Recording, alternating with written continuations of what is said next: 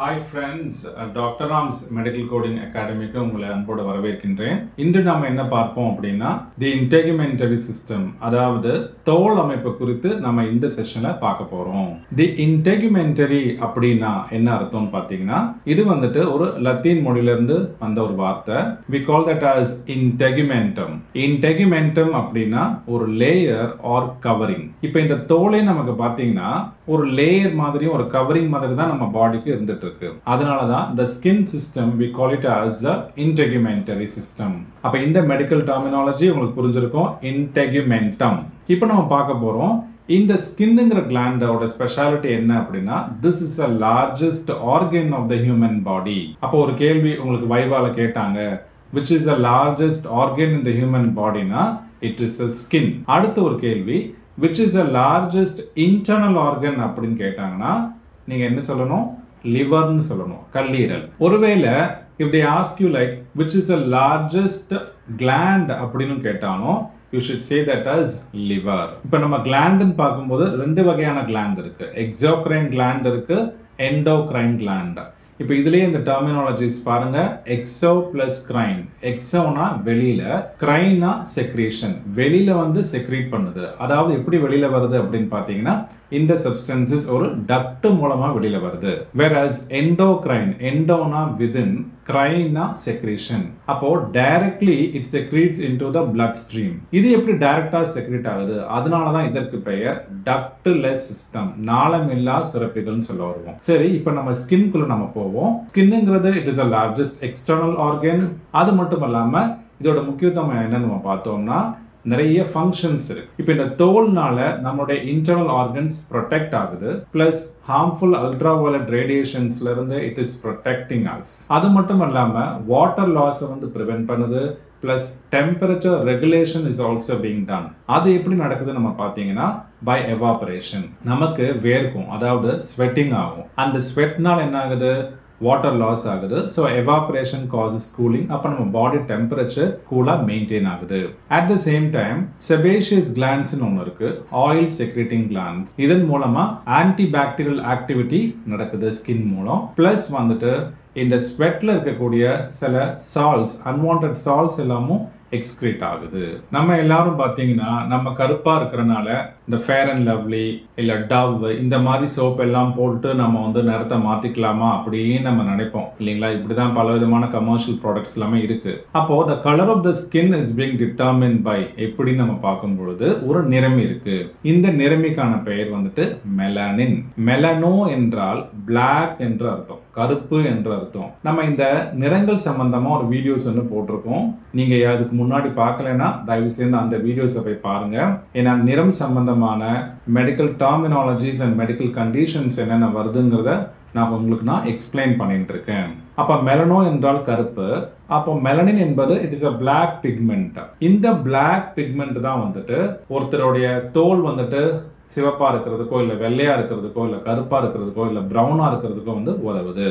இந்த மெலனினால என்ன ஒரு நன்மை நம்ம பார்க்கும் பொழுது it is preventing the UV radiations from entering the body. அதனாலதான் நீங்க பாத்தீங்கன்னா நம்ம வெள்ளை நம்ம வந்து பார்த்துட்டு இருக்கோம். ஆனா அந்த வெள்ளைத்தோல்ல தான் நிறைய நோய்கள் வரும், especially cancers. Skin cancers are very common in the white skinned population. ஏன் அப்படின்னு பாத்தீங்கன்னா மெலனின் இல்லாதனால இந்த harmful ultraviolet radiations செல்லுல ஊடுருவி இதனால என்ன ஆகுது? உங்களுக்கு நியோபிளாஸ்டிக் சேஞ்சஸ் உண்டாகிட்டு ஒரு ஸ்டேஜ்ல they are developing cancers of the skin.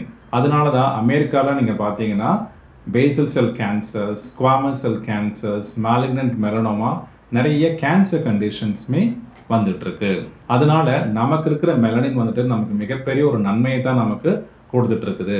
இந்த மெலனின் எது மூலமா ப்ரொடியூஸ் ஆகுது நம்ம பாத்தீங்கன்னா இதற்காக ஒரு செல் இருக்கு, அதனுடைய பெயர் மெலனோசைட். அப்ப மெலனோ என்பது பிக்மெண்ட், சைட் என்பது ஒரு செல். இந்த மெலனோசைட் ப்ரொடியூஸ் பண்ணக்கூடிய இந்த மெலனின் வந்துட்டு கம்மியா இருந்தா அதற்கு நாம ஹைப்போ பிக்மெண்டேஷன் சொல்லுவோம், அதிகமாக இருந்தா ஹைப்பர் பிக்மெண்டேஷன். ஹைப்போனா கம்மி, ஹைப்பர்னா அதிகமான. இப்போ இந்த மெலனின் ப்ரொடியூஸ் ஆகிறதுக்கு முக்கியமா நமக்கு ஒரு ஹார்மோன் தேவைப்படுது. இந்த ஹார்மோன் எங்க இருந்து வருதுன்னு பாத்தீங்கன்னா நம்ம ஸ்கல்லுல இருக்கக்கூடிய ஆர் இந்த கிரேனியல் கேவிட்டில இருக்கக்கூடிய ஹைப்போஃபைசிஸ் என்கின்ற இந்த பிட்யூட்டரி கிளாண்ட். இந்த பிட்யூட்டரி கிளாண்ட் என்பது ஒரு மாஸ்டர் எண்டோக்ரைன் கிளாண்ட். இதிலிருந்து வரக்கூடிய மெலனோசைட் ஸ்டிமுலேட்டிங் ஹார்மோன் என்கின்ற ஒரு hormone anterior lobe of the பிட்யூட்டரியில இருந்து சுரக்குது. இந்த ஹார்மோன் மூலமாகத்தான் இந்த மெலனோசைட்ஸ் வந்துட்டு மெலனினை ப்ரொடியூஸ் பண்ணுது. இதனுடைய குறைபாடுனால நமக்கு விட்டிலிகோ அண்ட் ஆல்பினிசம் போன்ற நோய்கள் வந்து நமக்கு ஏற்படுது. அடுத்து வாங்க நம்ம இந்த லேயர்ஸ் ஆஃப் ஸ்கின்னுக்கு நம்ம போகலாம். ஸ்கின்னை வந்து மூணா நம்ம பிரிக்கலாம். டர்மிஸ்னு வச்சுக்கோங்க. டர்மிஸ்ங்கிறதுக்கு மேல இருப்பது எபிடர்மிஸ், டர்மிஸ் கீழே இருப்பது ஹைப்போடர்மிஸ். ஸ்கின் என்றாலே டர்மா என்றுதான் அர்த்தம். அதான் நம்ம டர்மட்டாலஜி அப்படின்னு சொல்ல வருவோம். அந்த மருத்துவருக்கு பெயர் டர்மட்டாலஜிஸ்ட். அப்ப ட்ரூ ஸ்கின் என்பது டர்மா. அதற்கு மேல ஒரு பிரெஃபிக்ஸ் நீங்க எபின்னு போட்டீங்கன்னா it becomes epidermis. எபி பிளஸ் எபிடர். எபி என்றால் ஆன் த டர்மிஸ், டர்மிஸ்க்கு மேல. டர்மிஸ்க்கு கீழே நம்ம பார்க்கும் பொழுது ஹைப்போடர்மிஸ். இதற்கு நம்ம இன்னொரு பேர் சொல்லலாம் சப்கியூட்டேனியஸ் டிஷ்யூ. இப்போ இந்த எபிடர்மிஸ் நம்ம பார்த்தோம் அப்படின்னா இதற்கு இன்னொரு பேர் கியூட்டிக்கிள். இதோட ஸ்பெஷாலிட்டி என்ன நீங்க பாத்தீங்கன்னா இட் இஸ் avascular. avascular, ஏனா absent, vascularனா blood vessel. There is no blood vessel. அதனால there is no blood supply. So இங்க இருக்கக்கூடிய இந்த செல்ஸ் வந்துட்டு they are dead cell. அடுத்து இந்த எபிடர்மிஸ் நம்ம எப்படி வகைப்படுத்தலாம்னு பாத்தீங்கன்னா various layers. இந்த எபிடர்மிஸே பல லேயர்ஸ் நம்ம வந்து வகைப்படுத்தலாம். இந்த லேயர்ஸ்க்கு பேரு ஸ்ட்ரேட்டம். நீங்க லேயர் சொன்னீங்கன்னா சிங்குலர் ஒருமை, நீங்க லேயர்ஸ் சொன்னீங்கன்னா அது பன்மை ப்ளூரல். அப்போ stratum, ஸ்ட்ரேட்டா. So you should say there are various layers or strata of the epidermis. இப்போ என்னென்ன ஸ்ட்ரேட்டா இருக்குங்கறத நம்ம பாப்போம். Stratum corneum, stratum lucidum, stratum granulosum, stratum ஸ்பைனோசம், stratum பேசாலே or stratum ஜெர்மினேட்டிவம். Stratum கார்னியம்ல நமக்கு கெராட்டினோசைட்ஸ் இருக்கு. ரெண்டாவது ஸ்ட்ரேட்டம் லூசிடம்ல கிளியர் செல் லேயர் நம்ம இந்த லேயர் நம்ம சொல்ல வருவோம். அடுத்து ஸ்ட்ரேட்டம் கிரானுலோசம் குருணை லேயர் நம்ம சொல்ல வருவோம். கிரானியூல்ஸ் இருக்கும் அந்த கெராட்டினோசைட்ஸ் உள்ள. அடுத்து ஸ்ட்ரேட்டம் ஸ்பைனோசம். ஸ்பைனோசம்ங்கிறது முள்ளு மாதிரி இருக்குமா, அதனாலதான் இந்த செல்ஸ்க்கான பெயர் அகாந்தோசைட்ஸ். அகாந்தோ அப்படிங்கிறது முள்ளுன்னு அர்த்தம், டான் ஷேப்ட்.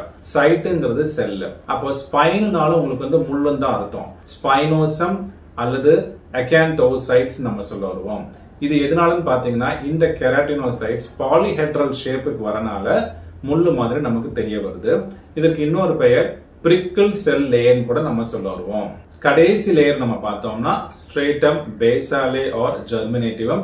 இங்க இருந்தா இந்த கெராட்டினோசைட்ஸ் உற்பத்தி ஆகிறதுனால இதற்கு ஸ்ட்ரேட்டம் ஜெர்மினேட்டிவம்னு நம்ம சொல்றோம். இப்போ இந்த டர்மிஸ்க்கு நம்ம போனோம்னா dermis is called as a true skin. ஏன்னா இதுல blood supply இருக்கு, ஆர்டரிஸ் இருக்கு, வெயின்ஸ் இருக்கு, கேபிலரிஸ் இருக்கு, lymphatic drainage இருக்கு, nervous supply இருக்கு.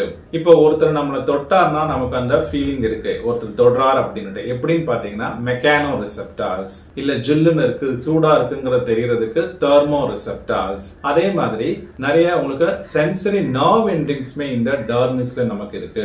முக்கியமா நம்ம பாத்தீங்கன்னா சில நேரத்துல நம்ம பூரிச்சு போகும்போதோ இல்ல பயந்து இருக்கும் போதோ நம்மளுடைய முடிகள் எல்லாமே வந்துட்டு எரெக்டா நின்னுடும். அந்த முடிக்கான பேர் வந்துட்டு பைலஸ் நம்ம சொல்லுவோம். இது எதனால நிக்குதுன்னு பாத்தீங்கன்னா இதற்கு ஒரு மசில் ஒண்ணு தேவைப்படுது. அதற்கு பேர் erectoris pilus.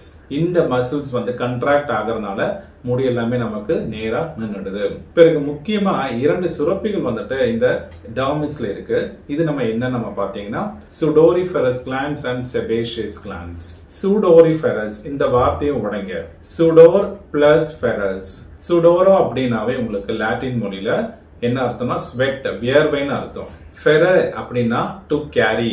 அப்ப இந்த ஸ்வெட்டை கேரி பண்ணிட்டு வரனால இதற்கு பெயர் sudoriferous glands. அடுத்தது sebaceous glands. சிபம் அப்படின்னாவே wax, oily secretion. அதனால இந்த கிளாண்டுக்கு பேரு sebaceous glands. இந்த டர்மிஸ் நம்ம ரெண்டா படிக்கலாம். ஒன்னு பாப்புலரி லேயர், அடுத்தது ரெட்டிகுலேட் லேயர். டர்மிஸ்க்கு கீழே இருக்கக்கூடியது ஹைப்போடர்மிஸ். கீழே இருக்கிறதுனால அதுக்கு இன்னொரு பெயரும் உண்டு, sub. For example inspector, sub இன்ஸ்பெக்டர்ங்கிற மாதிரி நம்ம டர்மிஸ் வந்துட்டு நம்ம கியூட்டேனியஸ் டிஷ்யூவா எடுத்தோம்னா அதற்கு கீழே இருக்கக்கூடிய அந்த ஹைப்போடர்மிஸ் நம்ம சப்கியூட்டேனியஸ் டிஷ்யூ நம்ம சொல்ல வரலாம். இதற்கு இன்னொரு பெயரும் இருக்கு, சூப்பர்ஃபிஷியல் ஃபேஷியா. அப்போ hypodermis, subcutaneous tissue or superficial fascia. இதோட இம்பார்ட்டன்ஸ் என்ன நம்ம பார்த்தோம்னா இந்த இடத்துல தான் இந்த ஃபேட் செல்ஸ் எல்லாமே இருக்க வருது. இந்த ஃபேட்டி லேயர் ஆஃப் டிஷ்யூஸ்க்கு பேரு adipose tissue. இது எதற்கு முக்கியம்னு பாத்தீங்கன்னா டெம்பரேச்சர் மெயின்டெனன்ஸ்க்கு ரொம்பவே உதவியாக இருக்கிறது. அடுத்து இந்த ஸ்கின் சிஸ்டம் நம்ம வந்து பார்க்கும்பொழுது முக்கியமா நமக்கு வந்துட்டு இந்த ஹேர் எல்லாமே இருக்கு. ஹேருக்கான பெயர் வந்துட்டு பைலஸ். அப்போ ஒரு ஹேர் ரூட் இருக்கு, ஒரு ஃபாலிக்கல், ஒரு பல்ப் இருக்கு.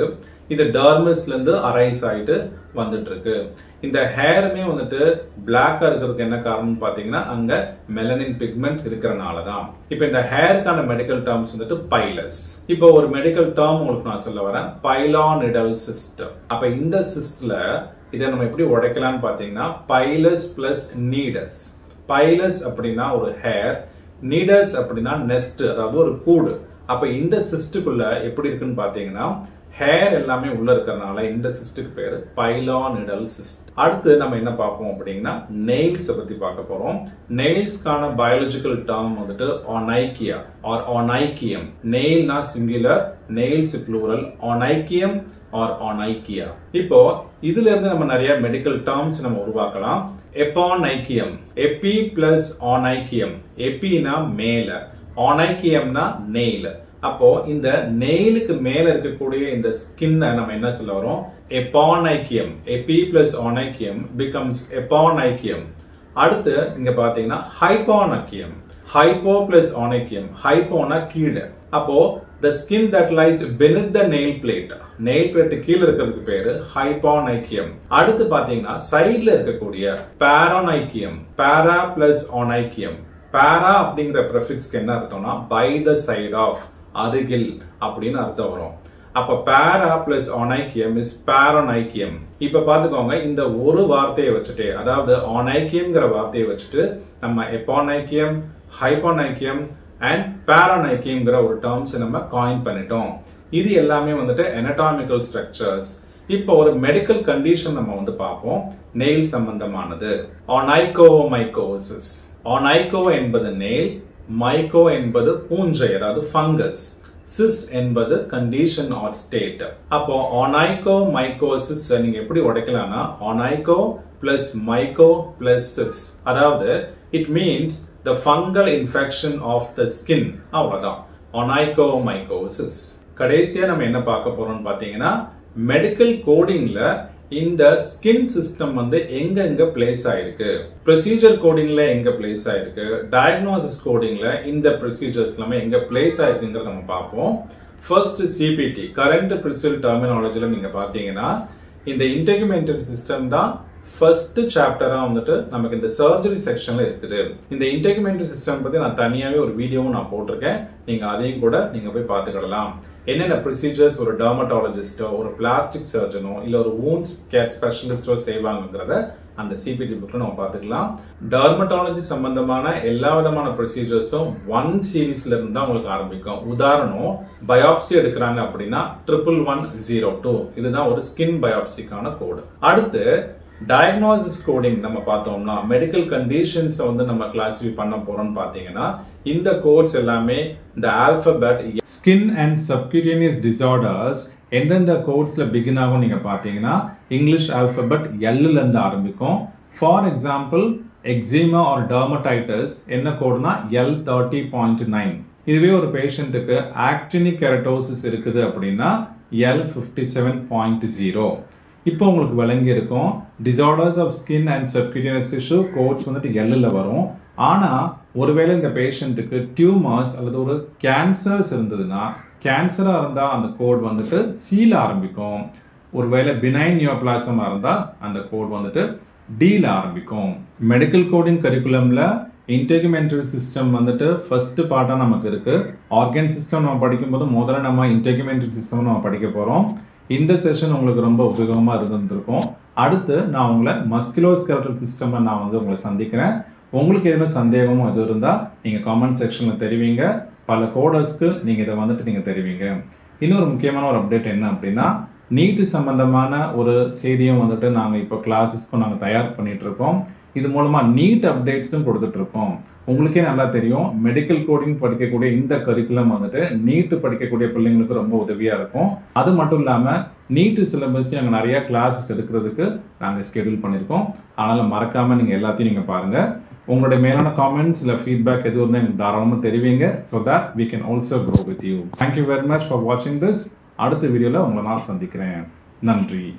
You can contact us at 805 60 855 96 99 62 79 1072.